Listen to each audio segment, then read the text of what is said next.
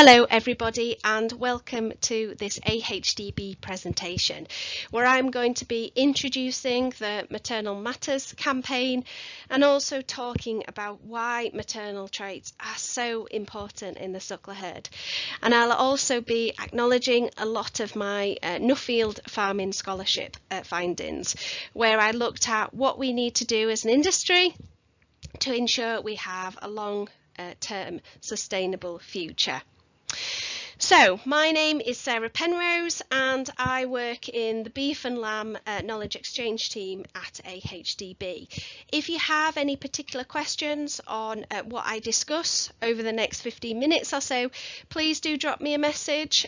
So my email address is Sarah, so S-A-R-A-H, .penrose, which is P-E-N-R-O-S-E, at ahdb.org.uk. And I look forward to hearing from you. So I always like to start when I'm talking about why maternal traits are so important by asking this question. So what do we think has the biggest impact on profits in the suckler herd? Do you think it's growth rate? Do you think it's carcass traits? Or do you think it's fertility? Now, I'm sure you won't be surprised by me doing this presentation, but it is, of course, fertility. Now, fertility is actually 5 times more important than growth rate and 10 times more important than carcass traits to the suckler producer. Now, I'm a bit of a numbers geek and I love number crunching BCMS data and what that can show us as an industry. And actually only 82% of suckler cows in England are producing a calf every year. So that means we've got 18% of cows that aren't doing anything for us apart from eating expensive feed. So we really, as an industry, need to focus on our maternal traits. I think we've done a great job of improving our terminal traits. So some of the finishing animals that we're producing are top quality. But I think it's now time we focused on what we need our suckler cows to do to ensure they are profitable. And as one suckler producer said to me, he said, there's no point focusing on the growth rates if you haven't got the calf in the first place. And that really stuck with me. So as I said, I did a Nuffield Farming Scholarship in 2019. For those of you who haven't heard of Nuffield Farming, it's basically where you get a pot of money to go out, to travel, to explore a project, and then you have to come back and tell everybody about it. So the whole agricultural industry benefits. So as part of my scholarship, I was lucky to travel to Brazil, I travelled to Canada, the US, New Zealand, as well as countries closer to home. So I spent a lot of time in Europe as well. And it really didn't matter where I was in the globe, but the same things kept coming up. And that was always a focus on the maternal traits. And that really stuck with me. All their breeding policies were focused on maternal performance. And I'll talk a little bit more about what I saw. As you can see, there were very different cows wherever I was, but there were key things that ran through all those suckler herds. And I'll talk a little bit more about that now. So, as I said, we all have cows in our heads that we know are our good cows. They always perform well year after year. But actually, what are those traits that we're looking for at home and the producers are looking for that I visited across the world? What are all those things that they're focusing on that make a good suckler cow? Well, this is my kind of wish list that I came up with after my year long travel. Don't worry, I wasn't traveling for a year, but when I started and finished, it was about 12 months. So what I found was that really we don't want a fancy suckler cow. We just want one that's functional. And I think there's 4 key traits within that. So the first one is calves at 2 years of age. The second one is weans a calf every 365 days. So again, that fertility trait. The third one is low maintenance costs. And this is always an interesting one, because basically what that's saying is we want a suckler cow that will thrive off grass and forage alone.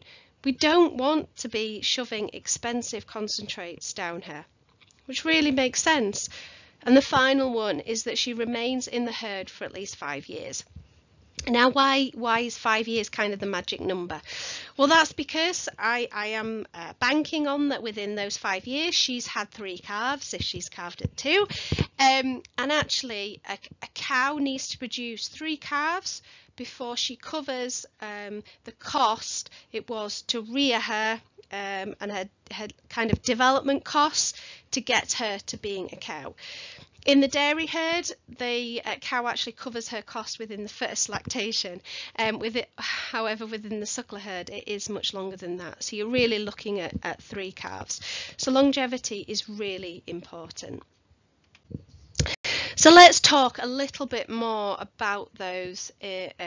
Let's talk a little bit more about those in a bit more detail. So, cow type.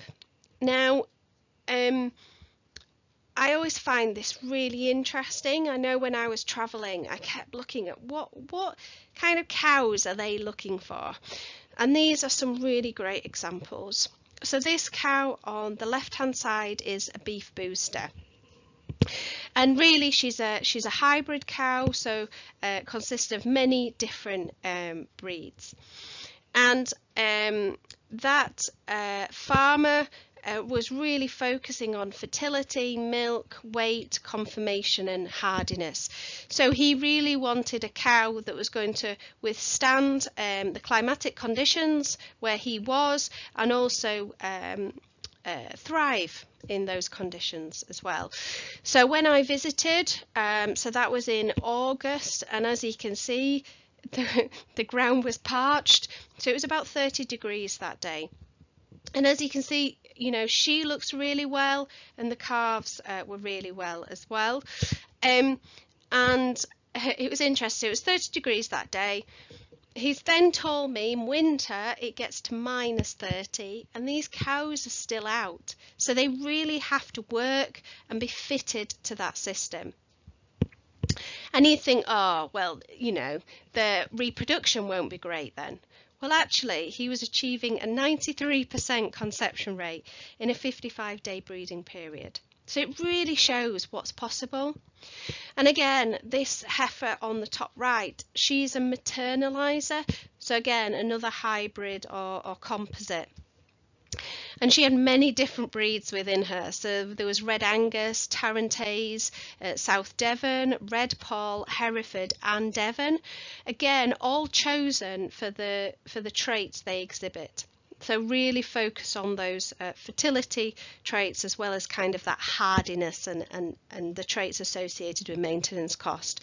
And again, achieving a 94% conception in 48 days, which is incredible, absolutely incredible.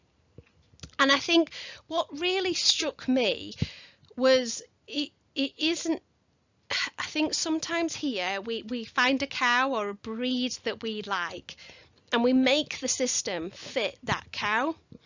However, what I saw, and you'll see it across the globe, is they have a system and they find a cow that fits that system. And I think sometimes that's where we go wrong. And as Stephen Sanderson said, who's a Scottish beef farmer, he said, if you don't have the right cow, it's like trying to walk uphill in high heels. And I wonder if he's actually tried that.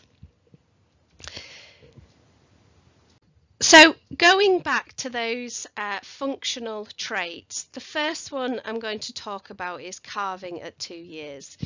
Now, when I first applied to do my Nuffield farming scholarship, I really wanted to focus on calving at 2. So I'd been working at AHDB a couple of years and presenting to many farmers about the benefits of calving at 2. And they kept coming back with the same concerns, which are fair enough. You know, they were things like getting the heifer to the right weight for breeding, worries about calving difficulties, and also concerns about getting that newly calved heifer to rebreed so she calves within 365 days. So I thought, right, I'm going to apply for a Nuffield Farming Scholarship. I'm going to go out, find what other countries are doing and bring that information back so we can ensure it's successful here. So my first stop on my travels was the Canadian Research Council in Canada. So I arrived there, you know, really enthusiastic about my topic. And I explained what it was, and they looked at me as if I had two heads and said, "We've been calving at 2 years since the 1970s. And it really is a business-focused decision. So financially, you know, you're saving £600 a heifer by calving her at 2 rather than 3. Production-wise, that heifer that calves at 2 rather than 3, she's producing more calves and more calf weight over a lifetime.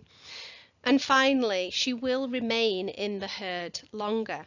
And that's because by calving them at 2, you're indirectly selecting for your most fertile heifers. So it makes sense that she's more likely to remain in the herd because she's more fertile and will get in calf year after year. Now, the only thing that's missing from this slide is the environmental aspect. Now, we know there's a lot of talk about methane emissions and environmental impact of cattle.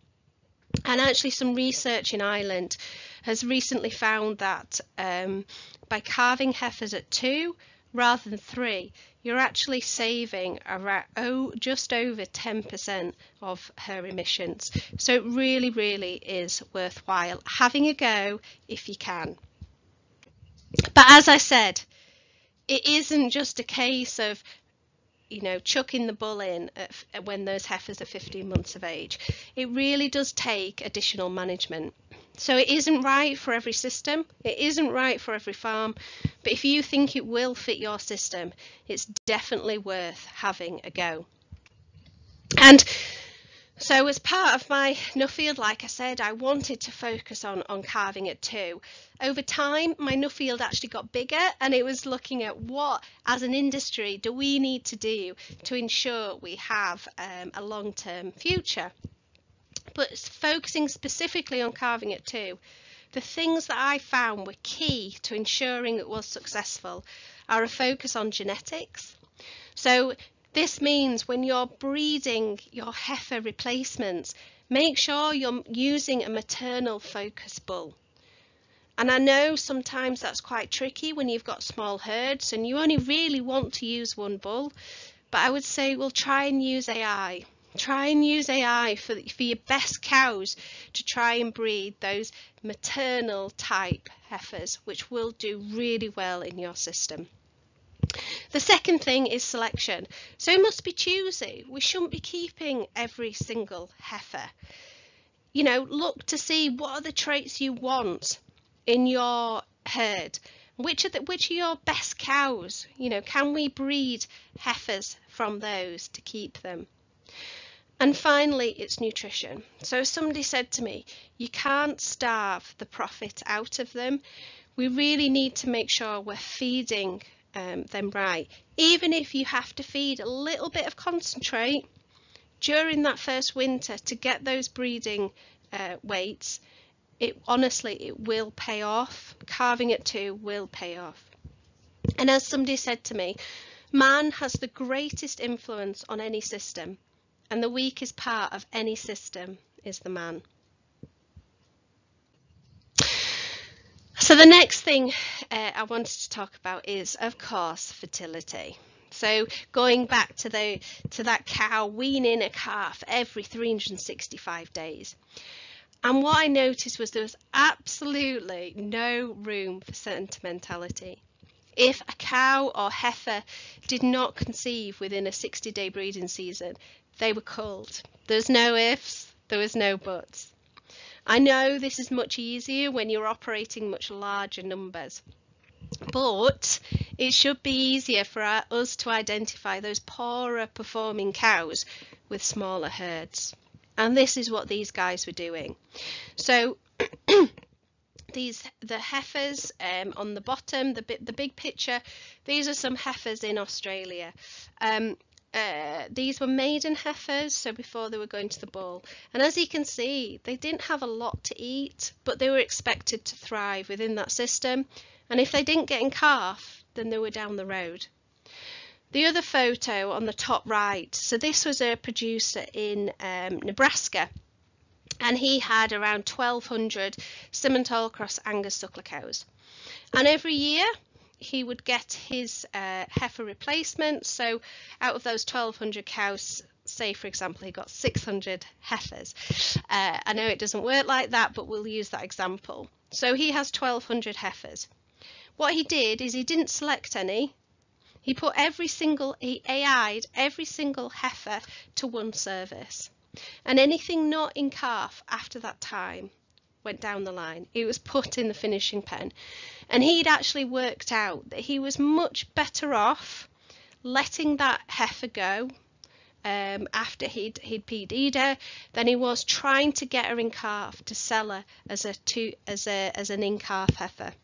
And this really highlights the importance of, first of all, knowing your costs and knowing when to sell, and second of all, the importance of selection and making sure you're constantly selecting for that fertility. And the other thing I wanted to chat to you about is calving ease. Now, calving cows was not a thing. It just really wasn't. Wherever I visited, they weren't calving cows. I think in the UK we've just got used to it, and it's just assumed that for a high proportion of our cows or heifers, we calve them. But that really shouldn't be the case. If you think of our time, the cost sometimes if we have to get the vet, and also difficulties then getting those heifers or cows back in calf once we've assisted them. Now, as part of my Nuffield, I went and visited a ranch in Florida called the Desiree Ranch. Now, they had 42,000 cows. Yes, that's right. And one cowboy to every 1,000. And therefore, calving cows was just not an option. A producer in the US told me that the USA would never accept the amount of dystocia there is in the UK. We really, really need to dispel the misconception that a big calf is a sign of a good animal. It's really not. We need to use those EBVs and genetics to ensure we're producing a small calf which grows like stink when it's born. And like I say, that's really where EBVs can be used. Now, mature size often gets people shuffling in their seats. And there seems to be quite a lot of noise about it at the moment, and that's for good reason. So mature size is heavily correlated with maintenance costs. So as you can see from this graph on the screen now, you can see that there's the year at the bottom and the average weight up the vertical axis. Now, the blue line is the average weight of steers, the red line is the average weight of heifers, the green line is the average weight of young bulls, and the purple line is the average weight of cows. And as you can see, across all four, it's been steadily increasing. And I really think it is something we need to watch. And it has actually been increasing around 2.5 kilos per year.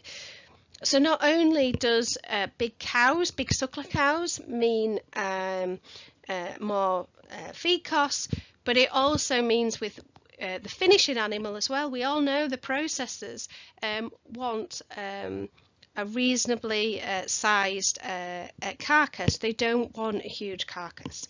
So we really just need to focus on it as an industry. Now, AHDB did some really good research a couple of years ago where they looked at what is the optimum cow mature weight in the UK. And what they found was it was around 680 kilos. I don't know what you think to that. That is much bigger than what I would see elsewhere. So most herds were looking at a 550 kilo cow. But what I can say is, if you don't weigh your cows, just have a look at if you've sent any cull cows in, and if you've got a weight, just have a look and just see where it is. It might be fine, but if you are looking at 750, 800 kilo cow, it might be time just to try and reduce that and save some feed costs. Now that brings me to the end of my presentation. So just to recap, as I say, suckler cows don't need to be fancy, they just need to be functional. So they need to calve at 2, they need to wean a calf every 365 days, have a low maintenance cost and remain in the herd for at least 5 years, producing 3 calves over that time. So I came back, I had all this information, and I came back and thought, right, I want to be able to tell industry about what I've learned. And that's why the Maternal Matters campaign was formed. With the help of industry, so we've had a lot of companies involved with this campaign as well.